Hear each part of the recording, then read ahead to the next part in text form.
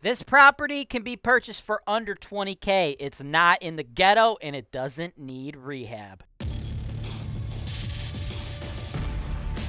This is your show. This is the show where I work for you directly, taking your needs. I'm going through the MLS, and I'm trying to find the best possible deal for you guys. Put down 25%. That's the perfect way to buy this. That's why real estate investing is the greatest industry in the world. Hey everyone, welcome to another episode of the MLS Search Analysis Show. I'm your host, James Wise. This is where I help investors like you build, start, grow. On my other show, Investor Properties for Sale Show, even sell your real estate portfolio, right? And the guy I'm working with today, my man Roman, okay? Roman, what's up, dog? You are a Chicago-based investor, and I'm trying to help you out. And like I said, you could buy this property for under $20K. Now, the purchase price is not $20K, dog. You ain't buying a property that's not in the ghetto, don't need rehab for like under $20K as a total purchase price, right? But that's why I love real estate investing, guys. It's the financing, man. We get the bank to loan us 3/4 of the money to buy these properties, and then we get the tenants, or more likely than that in this scenario, the United States government to pay off our loan, okay? Let's talk. $90K is what they're asking for this thing. 2219 West 106 Cleveland. Now, it's a C-grade neighborhood, dude. C. Blue collar. But we still got to go Section 8, okay? Is it the heart of the ghetto? No. Is Section 8 the smart move? Absolutely, bro.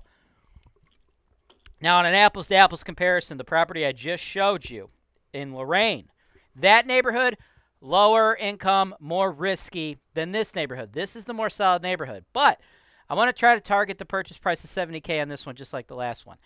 It's more unlikely that the seller takes 70 on this one, but I think they are overpriced at 90. I don't think someone's going to offer them 90. Now, they've only been on the market for 5 days.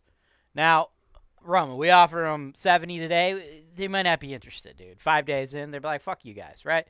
But if they're still on the market in 65 days, that 70 is going to start looking a lot better, bro. That's what happens, right?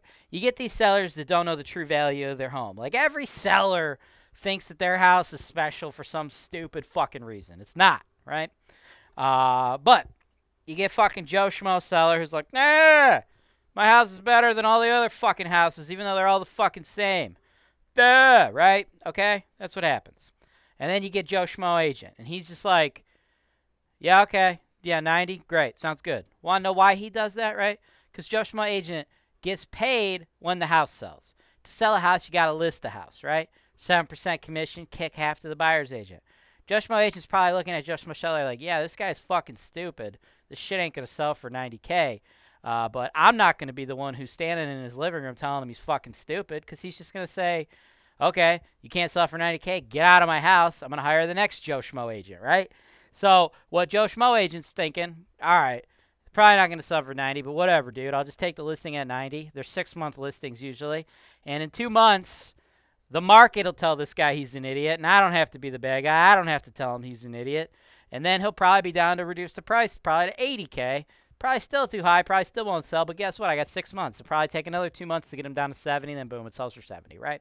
So I think it'll eventually sell for about 70, hopefully to you. So we could put in the offer now if you want, but I don't think it's getting accepted. But like 4 months from now, bro, it's going to look a lot better, right? So, you know, just going to take time for the seller to understand where he's at, back to reality, and that's what his listing agent is probably thinking, right? Because, again, why would the listing agent tell him he's an idiot now? That just guarantees he ain't getting paid. At least this way, he's got a decent chance of getting paid if everything goes according to plan, right? Hey lenders, are you looking to be part of our referral program? If so, send us an email at sales@holton-wise.com. And if you can pick it up at 70, bro, you're going to get paid, right? They renovate it. It's pretty nice. It's a nice house, man. It's just not worth 90, but it's nice, damn nice house, dude. They got the vinyl flooring, agreeable gray walls. It's looking good. You got the white trim. Love the kitchen, dude. They did a great job here in the kitchen. Is it worth 90? Fuck no, but it looks nice. It's nice. It's definitely nice. Now, don't get me wrong. Might be worth 90 or very close to it if it's bigger, but it's a 2-bed, right? That's what's going to limit it, right? So our rent to Section 8 tenants, it's going to be limited. We're not going to be able to break the $1,000 threshold, but we'll still get a good rent, man. We'll probably get $900, which is going to be $10,800 for the year. Of the $10,800, you'll spend about $5,600, leaving you with approximately $5,100 after the fact. Now, if we get it at that 70, dude, you only put down 17.5. Like I said at the top of the show, pick it up for less than 20K. 17.5. It's all you got to pay. Bank kicks in the other 52.5, and then the fucking great thing is we get the United States government to make sure you get that 52.5 paid off with that government guaranteed rent, which is the cheat code when you're in these lower income neighborhoods, dude. That's why people don't like these neighborhoods, because you go into these lower income neighborhoods, you get low income tenants. Low income tenants are a hop, skip, and a jump away from not being able to pay the rent. If they can't pay the rent, you got to evict them, which is kind of a problem in the post-corona world, right? Whenever this thing's going to end, I don't know. But that's an issue, right? Even when you don't have corona to deal with, it's expensive to evict people. You got to rehab the unit, blah, blah, blah, blah, blah. That's what people steer away from the C-class stuff, okay? So what I like to do, what I make a lot of my money, right? What I make a lot of my money doing is I go into the stuff, get the great price to rent ratios, but I eliminate the biggest risk factor, which is not getting the rent because the tenant is this close to their life falling apart. And I get the government guaranteed rent, which makes it all gravy, bro. Is it going to run perfectly? No, dude. We're still going to run into issues. Watch the Tenants from Hell show. I mean, yeah, we talk about that. But you do a bunch of these, okay, you're going to make some money, brother. So what this should pencil out at is 14.3% cash-on-cash return, 7.4 cap, dude. Totally respectable. Super nice house. I think it's a good move for you, Roman. I think it would be nice in your portfolio. And, of course, my team, we can kick in that lowball offer now, follow up with the seller every 30 days or so. Hopefully, we eventually get under contract, help you get your third-party home inspector to go in there, make sure there's no major issues, right? Because the house is nice and renovated, but if we go in there and figure out there's like a structural problem, that's going to blow the deal. The mechanicals, not going to be like all totally brand new, right? But they're still going to be, you know, pretty good working order, we'll hope. So we'll go through all that jazz, and if something changes, we'll reevaluate. But other than that, looks like it should be a solid deal. Plus, if this one doesn't go through, you still have the other one in Lorraine that I showed you earlier, right? I think you target both of these and see what we can get to pencil out. Everybody else, if you like what you saw today, you want to work with a team that can, A, do everything for you, right? Give you this education, help you buy the property, act as your agent, and then follow it up with your property management, construction, landscaping, leasing, insurance, all that jazz. Give you the full turnkey experience. Hit up my team.